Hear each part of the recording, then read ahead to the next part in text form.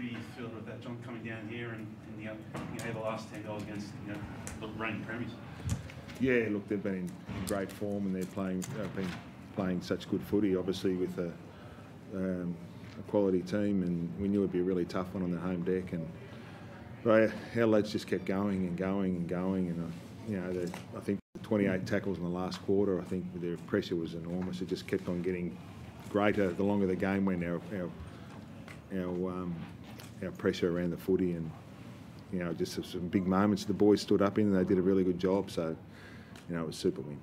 There were 2 times tonight, especially when Melbourne got those real surges, like early in the second, early in the third, and very often opposition teams sort of wilt under that. But your ability to respond both times must be really pleasing for you. Yeah, that's Melbourne do it really well. They do it as good as anyone, don't they? They just they surge and they kick goals, multiple goals in a short period of time. But at the start of the third, it was there was a few free kick goals. I think there was 2 or 3 of those. There was a couple of things that didn't work out, and to our players' credit, they kept their head up and kept on working at what they know works, and keep persisting at the sort of footy that they knew would get us back. They didn't panic, and they stayed composed and went back to what we do.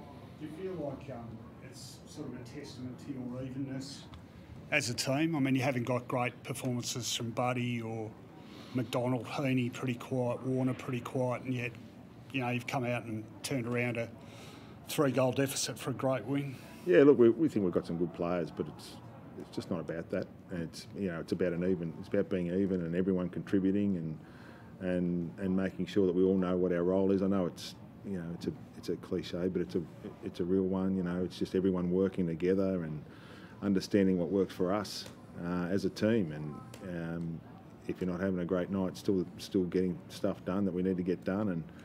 And it was an even performance, and everyone contributed, and even the blokes that didn't have great nights. And it's about the system over the course of 4 quarters, and keep working on what we know works. Some good examples of that individually too, like Buddy, well beaten early by May, but sort of willed himself into that physical contest in the second quarter, I think it was, and then that little cameo with Gawn and Hickey in the third quarter, where Hickey gave away the free, Gawn kicks the goal, and then Hickey comes back and he answers the goal. Yeah, that was at the point of that sort of period when we gave away those frees and kicking goals. And look, they were clearly dominant in the air, and so we needed to. There was a few things we were talking about during the course of the game, and Stephen May's a brilliant player.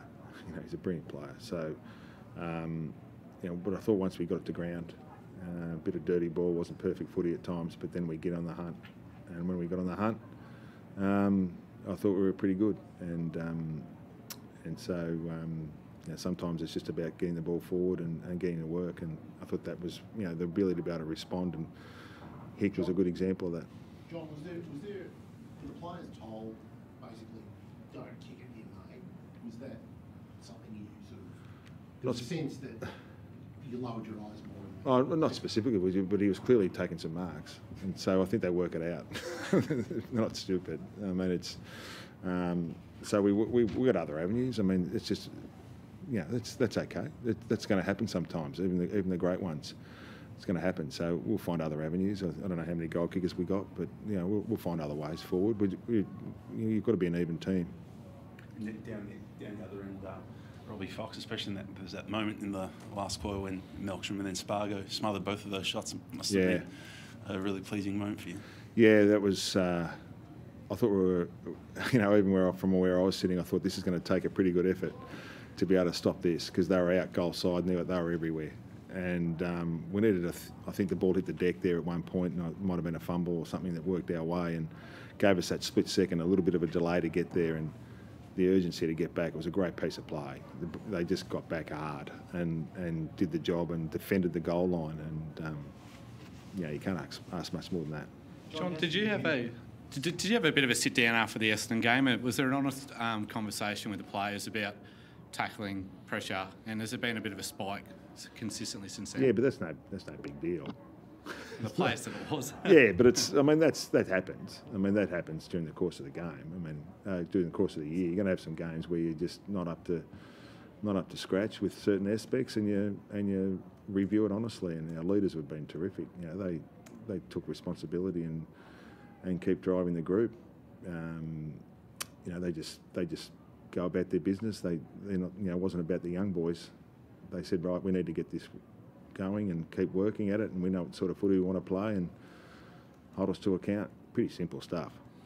How influential do you think Luke Parker was in the middle there when Melbourne were threatening to take over the game? He was pretty important. He was hard and clean. I mean, probably no surprises, but he's against some pretty hard and clean opposition players in there.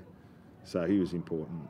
You know, he was able to be desperate and be clean a few times when they might have got their tails up. So he was able to do that a couple of times at crucial times. You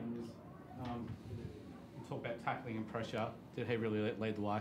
Yeah, he has done. I mean, he plays two ways, and so you know, he's been good at that all year. He just competes and then around the scramble, and then when it's out in the open, he'll go both ways, and often he's down the defensive 50, and yeah, he's good. How valuable do you reckon Rowbottom's become for you? I mean, he's one of those younger guys. He doesn't seem to get. I think he doesn't seem to get the kudos of, say, a Warner or a McInerney or someone, but he's terrific. He plays with power and hardness. He gets from contest to contest really quickly, and he's hard. He knows what works for him, and so that's half the battle. He knows what his strengths are. It just so happens that it's important in footy that, you know, when he plays to his strengths, that's the way he goes about it. He competes hard. Keeps it simple. Can you see him potentially being the captain of the club down the track, Jake Rowe? Oh, look, let's just I'll keep the focus on the next couple of weeks, eh? Do you draw on Bud at all? There's going to be a lot of talk about Bud the next couple of weeks. If it is the end, do you reference that? Do you try and draw something from that, the possibility? No?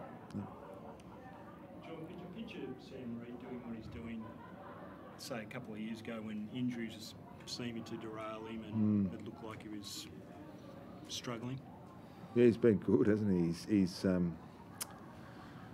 I think the ruck stuff's helped him because he's been. It can be hard just playing centre foot. It's just probably taken me about 10 years to work it out. Probably got to take some responsibility about that.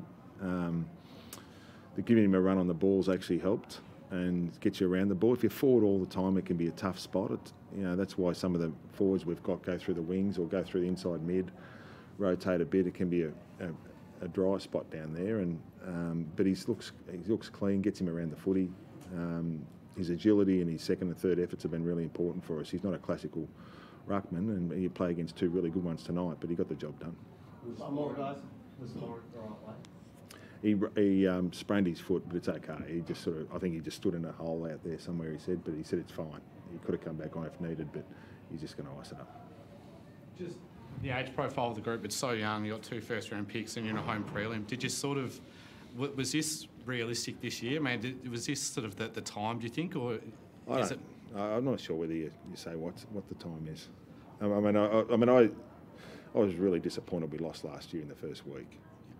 I just think you just got to take your moments and age profile or not. You just got to work out what works for you. The players hopefully believe that. No matter what game we play, whether it's round one or a practice game or it's a qualifying final or a prelim, what works for you, and whether they're first-year players, second-year players, third-year players, or Lance at 18 years, just what we know works. There's a difference now, just maturity between last year and this year. We just didn't take our chances. We had 20 more inside 50s last year. We just didn't kick straight. Sometimes we can look under the rug a bit. We just missed our chances in the last quarter. That's it. Thanks, guys. All right.